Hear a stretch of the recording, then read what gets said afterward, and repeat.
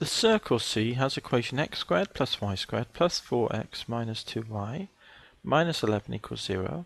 Find the coordinates of the centre of C, the radius of C. So let's have a look at this then.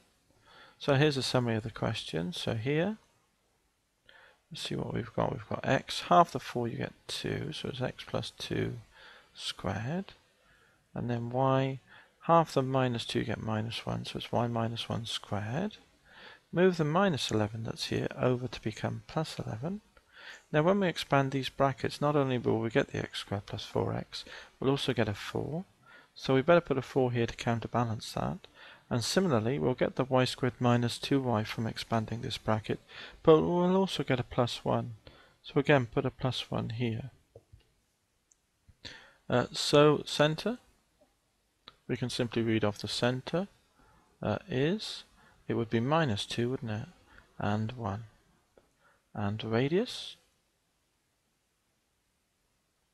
is equal to the square root of 16, which is 4 units.